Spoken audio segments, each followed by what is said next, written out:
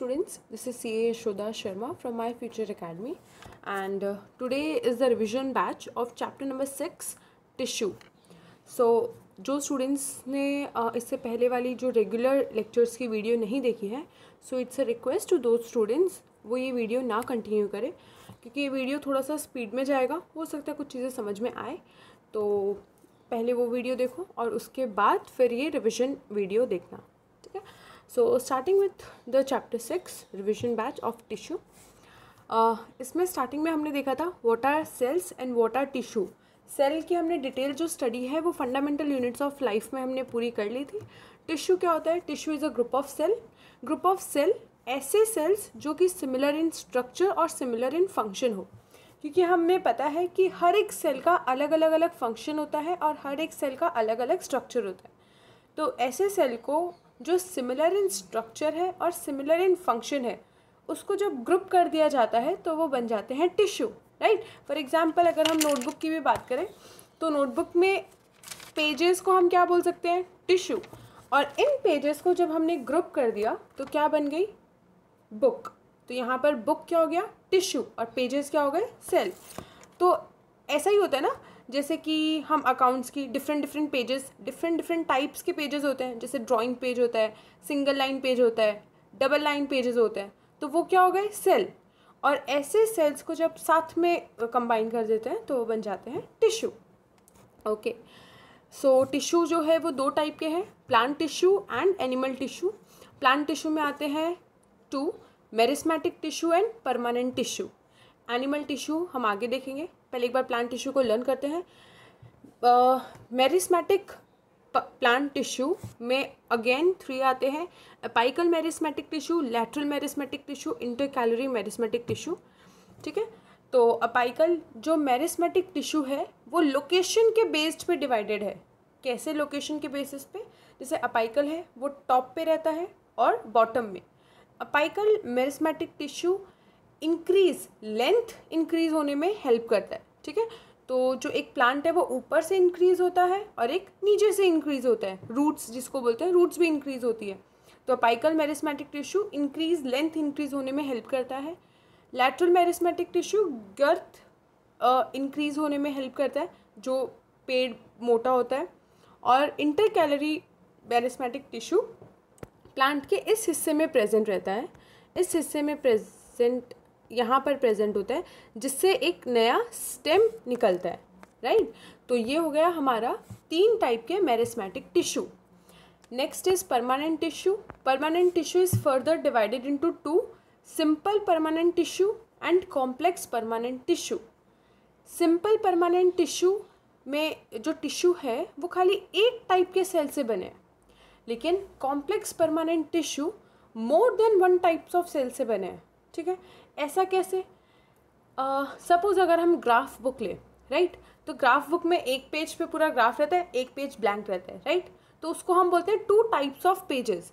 वैसे ही ऐसा टिश्यू जो एक से ज़्यादा टाइप ऑफ सेल से बना होता है उसको बोलते हैं complex tissue, complex permanent tissue. और ऐसा टिश्यू जो एक ही टाइप ऑफ सेल से बना है उसको बोलते हैं सिंपल परमानेंट टिश्यू, राइट।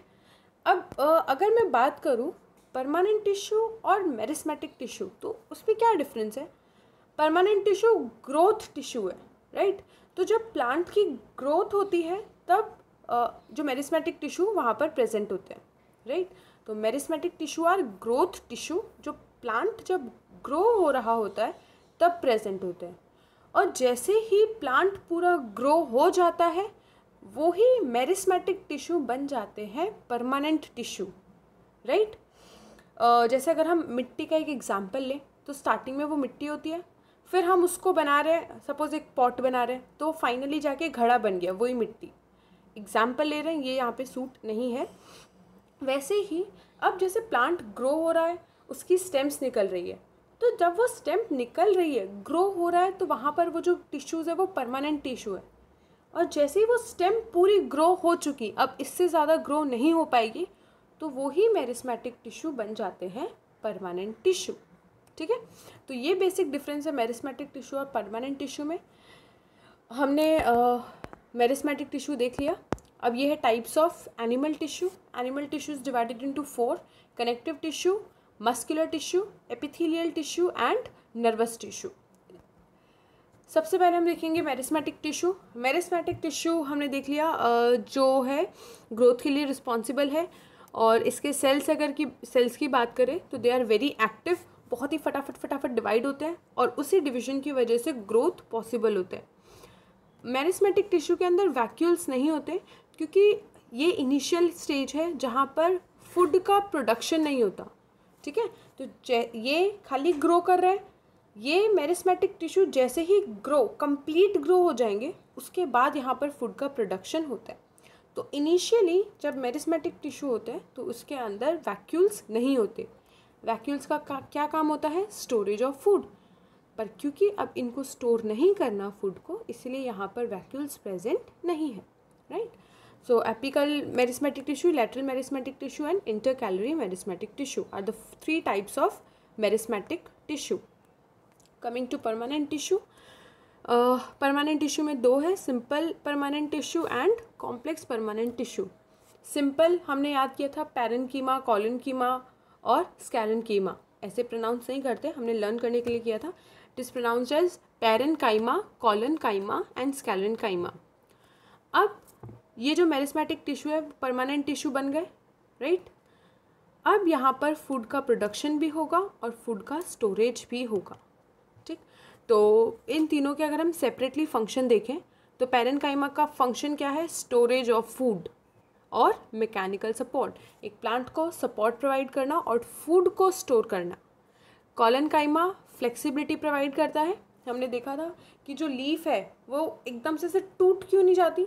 क्योंकि वो फ्लेक्सिबल होती है. जैसे रबर होता है, रबर को अगर हम ऐसे करें, जो हम सिर पे लगाते हैं, तो उसको अगर हम ऐसे करें तो वो टूटेगा नहीं, फोल्ड होगा, हो सकता है थोड़ा सा कट जाए, लेकिन वो टूटता नहीं है.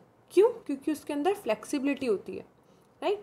तो वही अगर हम वो लीफ को अगर हम तोड़ने की कोशिश करेंगे, टूटेगा नहीं, और उसके अंदर हमें कुछ वाइटिश कलर का हमें कुछ सब्सटेंस दिखेगा. वो होता है कॉलेन्काइमा, जो फ्लेक्सिबिलिटी प्रोवाइड करता है. नेक्स्ट है स्कैलेन्काइमा.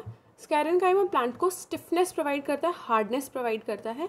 जैसे कि जो सीड की आउटर कवरिंग होती है, जो कोकोनट हस्क होता है, कोकोनट कितना बाहर से स्टिफ होता है, वो सब बने हुए हैं स्कैलेन्काइमा से.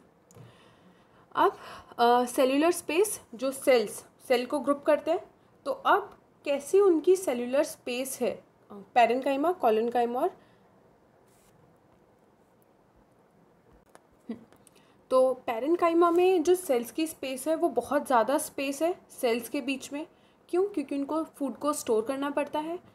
कॉलेन्काइमा में जो सेल की स्पेस है वो कंपैरेटिवली थोड़ी सी कम है, और स्कैलेन्काइमा में जो सेल्यूलर स्पेस है वो बहुत ही टाइट है. राइट. Next, cell wall.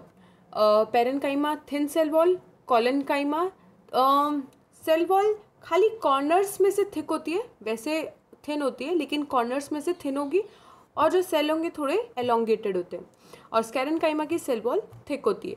क्यों थिक होती है? क्योंकि they are made up of lignin. Lignin एक टाइप का सब्सटेंस है जिससे वो उसकी सेल वॉल बनी भी होती है, और इसीलिए वो थोड़ी सी थिक भी होती है. खाली जो स्कैलेन्काइमा है उसके सेल्स डेड होते हैं, और बाकी पैरेन्काइमा और कॉलेन्काइमा के सेल्स लिविंग सेल्स होते हैं. ठीक है. यहाँ पे हो गया हमारा डिफरेंस पैरेन्काइमा, कॉलेन्काइमा, स्कैलेन्काइमा. पैरेन्काइमा के 2 टाइप्स होते हैं. एक है कॉलेन्काइमा. ठीक है. कॉलेन्काइमा नहीं, क्लोरेन्काइमा. ये मैंने पहले भी करेक्ट किया था. कॉलेन्काइमा एक अलग टाइप का परमानेंट टिश्यू है यहाँ पर सेकंड में, और जो एक टाइप का पैरेन्काइमा है वो है क्लोरेन्काइमा. कहाँ से ये वर्ड आता है? क्लोरोफिल से. तो ऐसे पैरेन्काइमा जिसके अंदर क्लोरोफिल प्रेजेंट है उसको बोलते हैं क्लोरेन्काइमा, which help in the process of photosynthesis. और ऐसे पैरेन्काइमा जिनके अंदर एयर स्पेस प्रेजेंट रहती है, जो उन प्लांट्स को हेल्प करते हैं फ्लोट करने में, ऐसे पैरेन्काइमा को बोलते हैं एरेन्काइमा. ठीक है. और एरेन्काइमा ये जो है वो कहाँ पे पाए जाते हैं? फाउंड इन एक्वेटिक प्लांट्स, क्योंकि वो फ्लोट करते हैं. क्यों फ्लोट कर पाते हैं? क्योंकि उनके सेल्स के बीच में एयर स्पेस प्रेजेंट होती है, राइट। तो ये हो गया हमारा simple permanent tissue. Complex permanent tissue is xylem and phloem. Mainly xylem क्या करता है? Transportation of water and minerals. Phloem क्या करता है? Transportation of food. Xylem is made up of 4 types of tissue. आपने देखा था complex tissue is made up of more than 1 type of tissue. तो xylem tissue 4 type of cell से बनता है। Xylem, parenchyma, xylem, fibre, tracheids and vessels. Phloem भी 4 type of cell से बनता है। Phloem, parenchyma, phloem, fibre, companion cells and sieve tube. Function हमने देख लिया। जो जाइलम है वो खाली एक डायरेक्शन में ट्रांसपोर्ट करने का काम करता है, दैट इज अपवर्ड डायरेक्शन।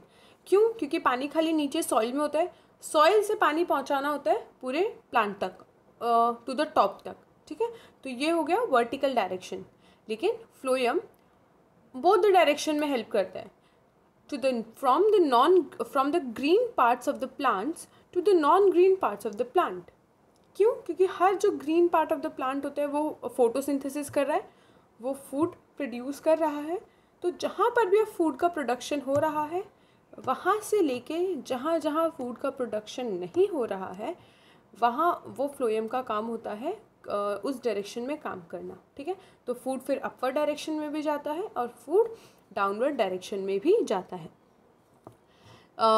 जो अब ये 4 टाइप ऑफ टिश्यू है, उनका स्पेसिफिक फंक्शन क्या है? Xylem, parenchyma store food and sideway conduction of water. Food भी स्टोर करता है और साइडवे कंडक्शन ऑफ वाटर भी करेगा। यस, डेफिनेटली अपवर्ड डायरेक्शन है, पर साइडवे कंडक्शन ऑफ वाटर भी करना ज़रूरी है। Fibre provides support and tracheids and vessels ये मेन काम करते हैं, दैट इज़ अपवर्ड डायरेक्शन में वाटर एंड मिनरल को ट्रांसपोर्ट करने का काम करते हैं। Parenchyma, phloem parenchyma again store food, fibre provide support, companion cell का कोई स्पेसिफिक फंक्शन नहीं दिया, हम नहीं लिखेंगे। और सीव ट्यूब एक ट्यूबुलर सेल्स है which with the perforated sales. Perforated cell मतलब ऐसे उन सेल के अंदर डॉट्स होते हैं, छोटे छोटे होल्स होते हैं, तो ऐसे सेल्स को बोलते हैं परफोरेटेड सेल, ठीक। Next animal tissue. Animal tissue में 4 टाइप्स ऑफ टिश्यू है, epithelial tissue, connective tissue, muscular tissue and nervous tissue. तो एपिथेलियल टिश्यू जो डिवाइडेड है वो उसके स्ट्रक्चर पे डिवाइडेड है। जैसे हमने मेरिस्मेटिक टिश्यू देखा था, वो उसके लोकेशन पे डिवाइडेड था। जैसे कि एक है जो टॉप पे रहेगा, एक टिश्यू है जो बीच में रहेगा, एक टिश्यू है जो सेंटर में रहेगा, जो एडिशनल ग्रोथ करने का काम करता है। वैसे ही एपिथेलियल टिश्यू उसके शेप पे डिवाइडेड है, स्ट्रक्चर पे डिवाइडेड है, जैसे क्यूबॉइडल, स्क्वामोस। तो ये होगा इसके स्ट्रक्चर। हम लाइन वाइज देखते हैं। First is स्क्वामोस epithelial tissue. स्क्वामोस epithelial tissue बहुत ही थिन होते हैं, एकदम थिन होते हैं, और वो माउथ और ईसोफेगस में प्रेजेंट रहते हैं। इसलिए हमारी माउथ और ईसोफेगस बहुत ही सॉफ्ट होती है। ये याद रखना स्टूडेंट्स कि कहाँ कौन से टिश्यूज़ कहाँ पर प्रेजेंट है, बहुत इंपॉर्टेंट है। Second, stratified स्क्वामोस epithelial tissue. ये जो है स्ट्रैटिफाइड स्क्वामोस, ये स्क्वामोस टिश्यू का ही दूसरा पार्ट है। ये क्या है? बहुत सारे स्क्वामोस टिश्यू को तब एक साथ बंडल में हम रख देते हैं तो वो बन जाते हैं स्ट्रैटिफाइड स्क्वामोस। यहाँ पे देखो डायग्राम बनाया है, ये देखो शीट्स, बहुत सारी स्क्वामोस टिश्यू की हम शीट्स लगा देते हैं, बंडल लगा देते हैं, तो वो बन जाता है स्ट्रैटिफाइड स्क्वामोस टिश्यू, जो कि फाउंड है in the skin to prevent wear and tear. ये जो हमारी स्किन है यहाँ पर प्रेजेंट रहते हैं ताकि कुछ भी चोट वगैरह लगे तो हमारी स्किन उसको हैंडल कर सके। सपोज़ अगर हमारी स्किन भी हमारी टंग जितनी सेंसिटिव या सॉफ्ट होती तो क्या हमें जो हम खेलते हैं हमें लग जाती है तो हम उतना उसको सहन कर पाते? नहीं कर पाते। तो ये हो गया स्ट्रैटिफाइड स्क्वामोस एपिथेलियल टिश्यू।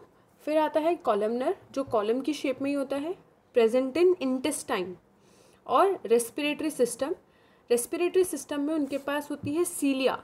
सीलिया क्या होती है? Hair like structures which pushes the mucus forward to clear it. ठीक है, हमारे जो रेस्पिरेटरी सिस्टम है उसके अंदर भी स्क्वामोस ये कॉलमनर टिश्यू प्रेजेंट है, और उन कॉलमनर टिश्यू के अंदर कुछ हेयर लाइक स्ट्रक्चर है। तो वो हेयर लाइक स्ट्रक्चर क्या करते हैं, म्यूकस को आगे की तरफ फॉरवर्ड करते हैं ताकि हमारी वो जो ट्यूब है वो क्लियर हो जाए। Next cuboidal, cuboidal epithelial cube shape में होते हैं, हमारे ग्लैंड एंड किडनी में प्रेजेंट रहते हैं। एंड ग्लैंडुलर एपिथेलियल टिश्यू हमारे ग्लैंड्स में पाए जाते हैं। ग्लैंड्स का क्या काम है, हार्मोन्स और एंजाइम्स को सीक्रेट करना, ठीक है। अब क्योंकि इनका काम कुछ सीक्रेशन का है, सीक्रेशन मतलब कि प्रोड्यूस करके बाहर सबको देना, तो अब इनका काम क्योंकि सीक्रेशन का है इसीलिए इनका स्ट्रक्चर ऐसे इनवर्ड की तरफ फोल्डेड है। ये देखो यहाँ पर हम देख सकते हैं ये वाला जो स्ट्रक्चर है ये इनवर्ड की तरफ फोल्डेड है ताकि कोई भी चीज़ यहाँ से इजीली सीक्रेट हो सके। Next connective tissue, connective tissue बहुत इजी है, blood, bone, cartilage, tendon, ligament, adipose and areolar tissues. अब ये सारे के सारे एक मैट्रिक्स के अंदर होते हैं, मैट्रिक्स मतलब कुछ एक मीडियम के अंदर होते हैं ये सारे टिश्यूज़, और उस मीडियम, उस लिक्विड को मैट्रिक्स कहा गया। कोई भी लिक्विड के अंदर टिश्यू है तो वो हो गया कनेक्टिव टिश्यू, और वो लिक्विड को एक नाम दे दिया दैट इज़ मैट्रिक्स। हर किसी के लिए अलग अलग टाइप का मैट्रिक्स है। जैसे ब्लड के लिए है प्लाज्मा, उस प्लाज्मा के अंदर होता है आरबीसी, डब्ल्यूबीसी, प्लेटलेट्स, राइट। इनका काम क्या होता है, transport gases, digested food and waste material. हमारे अंदर जो भी गैसेस होती है वो भी ब्लड के थ्रू हर जगह ट्रांसपोर्ट होती है। फूड मटेरियल हम एब्जॉर्ब करते हैं, ब्लड के थ्रू ट्रांसपोर्ट होता है, और वेस्ट भी ब्लड के थ्रू ही, जैसे कि ब्लड के अंदर ही ऑक्सीजन एंड कार्बन डाइऑक्साइड होता है, तो जो हमारा कार्बन डाइऑक्साइड होता है वो भी हमारा ब्लड ही क्लियर करवाता है। हमारे ब्लड के अंदर टॉक्सिक चीज़ होती है, किडनी के अंदर जाती है, तो वो भी ब्लड के थ्रू ही वेस्ट मटेरियल किडनी में जाता है और ब्लड उसको क्लियर करवाता है, ठीक है। तो ये सारा काम ब्लड का ही है। ब्लड का मैट्रिक्स क्या है, प्लाज्मा। बोन्स, बोन्स सपोर्ट हमारा बॉडी एंड ऑर्गन, हमारे अंदर जो भी ऑर्गन्स है और पूरी हमारी बॉडी को सपोर्ट करने का काम बोन्स का ही है। बोन्स का जो मैट्रिक्स है वो है phosphorus and calcium compound. Bones क्या होती है, बहुत ही स्ट्रॉन्ग और नॉन फ्लेक्सिबल टिश्यू होता है। बोन्स के बारे में हमें पता ही है, बहुत ही ज़्यादा स्ट्रॉन्ग होता है और बिल्कुल भी फ्लेक्सिबल नहीं होता। दूसरी साइड आते हैं कार्टिलेज। कार्टिलेज भी एक टाइप के बोन्स होते हैं, लेकिन ऐसे बोन्स जो बहुत ज़्यादा सॉफ्ट और थोड़े फ्लेक्सिबल होते हैं। कार्टिलेज का मैट्रिक्स क्या है, प्रोटीन एंड शुगर। जैसे ये कहाँ पे प्रेजेंट रहते हैं, हमारे ईयर्स में, हमारे नोज़ में, और हमारे जो भी बोन्स है, कोई भी बोन्स, हम कोई भी बोन्स लें उसके साइड में थोड़ा सा कार्टिलेज प्रेजेंट रहता है ताकि दो बोन्स इजीली एक दूसरे से अटैच हो सके। Next ligament. लिगामेंट क्या करता है, अब हमारी बोन्स को अटैच करने के लिए साइड में जो है वो कार्टिलेज प्रेजेंट रहते हैं, लेकिन बोन्स को अटैच कौन करेगा, लिगामेंट। तो लिगामेंट दो बोन्स के सेंटर में प्रेजेंट रहता है ताकि वो उसको अटैच कर सके।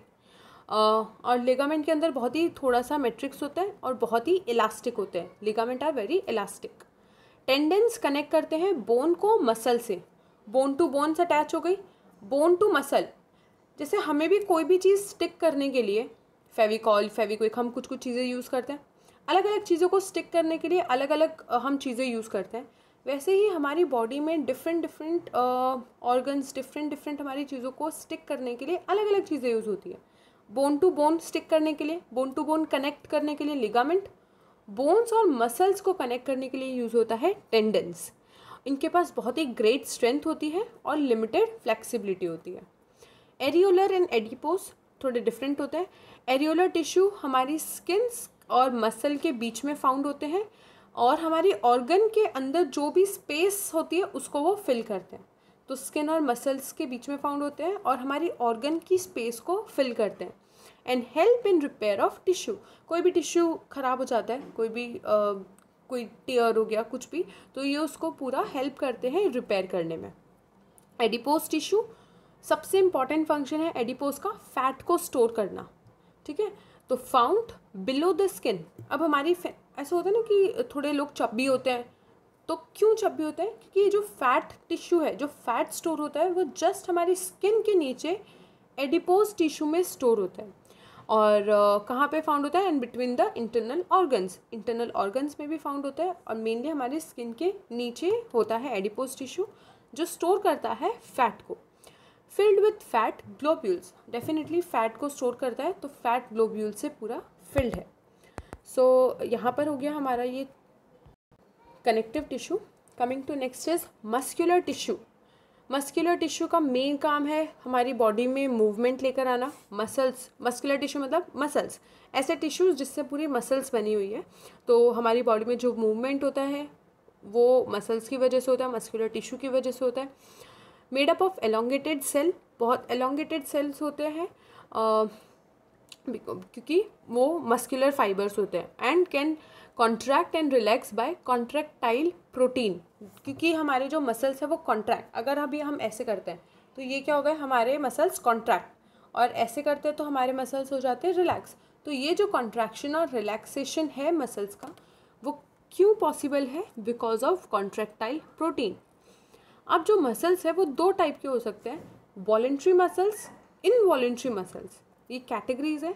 वॉलेंट्री मसल्स मतलब ऐसी मसल्स जो हमारे कंट्रोल में है, और इनवॉलेंट्री मसल्स जो ऐसी मसल्स जो हमारे कंट्रोल में नहीं है। हमारे हैंड्स के मूवमेंट हमारे कंट्रोल में, मतलब यहाँ पर जो मसल्स है वो क्या हो गई, इनवॉलेंट्री मसल्स। हमारा हार्ट क्या है, इनवॉलेंट्री मसल्स। हमारी इसोफेगस जो एलिमेंट्री कैनाल है वो क्या हो गई, इनवॉलेंट्री मसल, क्योंकि हम जैसे हमने फूड का इंटेक किया, अब फूड किस रिदम से पूरा अंदर स्टमक स्मॉल इंटेस्टाइन तक जाता है वो हमारे कंट्रोल में नहीं है, इसीलिए उस ऐसी मसल को क्या बोलेंगे, इनवॉलेंट्री मसल। अब based on voluntary and involuntary there are 3 type. First striated muscular tissue, और इनवॉलेंट्री में आते हैं cardiac muscular tissue, smooth muscular tissue. Striated muscular tissue का यहाँ पे डायग्राम है। These are alternate lipid, these shows alternate light and dark bands, ठीक है। सेल्स लॉन्ग से इसके अंदर थोड़ा ध्यान रखना कि सेल्स के टाइप को थोड़ा अच्छे से कर लेना। जो स्ट्रेटेड मस्कुलर टिश्यू है उसके सेल्स लॉन्ग, सिलेंड्रिकल, अनब्रांच और मल्टी न्यूक्लिएटेड होते हैं। मतलब लॉन्ग तो हमें पता है, सिलेंड्रिकल मतलब सिलेंडर शेप के, अनब्रांच मतलब यहाँ से कोई ब्रांचेज नहीं निकल रही है, हम यहाँ से देखें तो इस तरीके से कोई ऐसे करके ब्रांच नहीं निकल रही है, तो उसको बोलते हैं अनब्रांच, सिंगल ही खुद का रहता है। और मल्टी न्यूक्लिएटेड, बहुत सारे न्यूक्लियस है। फाइन। कार्डियक मसल, हमारा हार्ट मसल, हमारा जो हार्ट है वो कार्डियक मसल से बना है। Show rhythmic contraction and relaxation, हमारा जो हार्ट है वो बीट करता है 1 इस तरीके से पंप करता है, तो इसको बोलते हैं रिदमिक कॉन्ट्रैक्शन एंड रिलैक्सेशन। जो इसके सेल्स है वो सिलेंड्रिकल है, ब्रांच है और यूनी न्यूक्लिएटेड है। ब्रांच मतलब अगर तुम इसका डायग्राम देखोगे तो एक ही टिश्यू से एक और इस तरीके से निकल रहा है, तो वो हो गए ब्रांच, और इसमें जो न्यूक्लियस है वो यूनी न्यूक्लिएटेड है। Next is smooth muscles. Smooth muscles कहाँ पे हमारे प्रेजेंट रहते हैं, they are present in iris of eyes, जहाँ जहाँ हमारा कंट्रोल नहीं है। जैसे कि मैंने एग्जांपल दिया था कि हम लाइट रूम से डार्क रूम में जाते हैं तो हमारी प्यूपिल्स अपने आप, हमारी आइरिस अपने आप उस डार्कनेस और लाइट से एडजस्ट करती है, वो हमारे कंट्रोल में नहीं होता। हमारे यूट्रस में प्रेजेंट होता है, ब्रोंकाई ऑफ लंग्स में प्रेजेंट होता है। Control the movement of food in alimentary canal, पूरा ये जो मसल्स है वो हमारी एलिमेंट्री कैनाल के में जो फूड होता है उसके मूवमेंट को कंट्रोल करती है। And contract and relaxation of the blood vessels, contraction and relaxation की वजह से ही हमारा जो फूड है वो अंदर की तरफ जा सकता है। आइज़ में भी जो ब्लड वेसल्स है उनके कॉन्ट्रैक्शन और रिलैक्सेशन होगा, जिसकी वजह से हम लाइट और डार्क रूम में अपने आप को एडजस्ट कर पाएंगे। सेल्स जो है इसके वो लॉन्ग है विथ पॉइंटेड एंड्स, ये देखो इसके अगर एंड देखें तो पॉइंटेड एंड्स है। Uni nucleated and spindle shape, इसको सिलेंड्रिकल शेप नहीं कहा जाता, इसको स्पिंडल शेप कहते हैं। Coming to last is nervous tissue, neurons. ये है जो मैंने बनाया है, ये न्यूरॉन्स है। न्यूरॉन्स क्या है, सेल।